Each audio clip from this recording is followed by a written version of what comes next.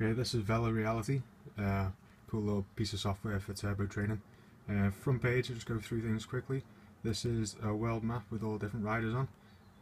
All these little squares are different routes you can do. You can download, do the videos. As you can see, I think there's only one person in the world playing at the moment, and he is down in France. Over here you've got all your details, fill all them in. I'll select use that, simple enough. Bike settings, not much to change there. Grade reduction doesn't really count for me. Ant devices shows I'm using a speed cadence sensor from Garmin, an old one. That'll come up there. The cadence isn't set up yet, so that'll stay at 0. And that's the USB stick. You just hit search and it all pairs up by itself. The trainers included on here, the power ratings that they've got. You just click on here. There's a huge list of all different ones there. As you can see, it goes down. And that graph will show you what kind of wattages you can get. There's the one for mine. Only up to 860 watts, although I don't think I'm ever going to hit that. Video is a cool feature, which is where they make the money. This is freeware, but you have to download videos if you want to ride along. So have a quick look at this one. This is a sample one. These are demo videos. I think they're about £7 to get them. You link it all up to your bike and your turbo, and the faster you ride, the faster the video will play, and vice versa.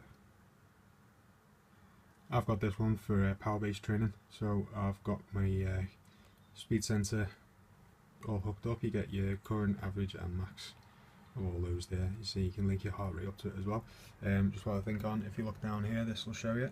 That means it's connected to the internet. Your AMP+ dongle is found. I haven't got a power meter, speed cadence, and then your heart rate there. If it's green, you've got them. Red, you haven't. A few training sessions that I made up myself. One flaw I found in this is that you can't import ready-made rides, but maybe that'll be something that'll change in the future. It's only a fairly new bit of software, I think. Anyway, what you do is you choose one of these. Today I think we'll choose the over and under. So there it is, all there, and that's the time across the bottom. And then you just go to press ride down here, and then it goes full screen, and it should pick up as soon as you start riding. As you can see, I've just done some turbo interval sprints. You see the green line there is drawing the effort. But the power up a bit.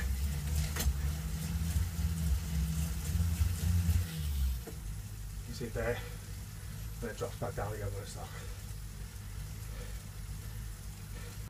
Okay, now I've stopped, you can see the graph. Obviously if I had cadence and a heart rate monitor, you'd be able to see the yellow and orange lines as well. The blue box at the background is the effort level you need to do. There you go, current 0 because I'm not on it. Average 189, max 808. But yeah, open up a little box like this, you can see all the rides you've done. Choose the latest one, you can upload that straight to the Strava, and it'll have everything on there apart from the GPS. As you can see, there's the turbo I was using and the Garmin sensor at the bottom. There's a magnet on there somewhere. There you go. So every time that passes the arm, the computer works out what kind of speed you're doing and how much power you're putting through the predetermined graph, which I showed you before. So it's pretty spot on. For a free program, you can't beat it really. There are others such as Trainer Road or whatever. But obviously you've got to pay for them. I mean, you can pay for this if you want to pay for the videos as well, but for power-based training software, that's my recommendation.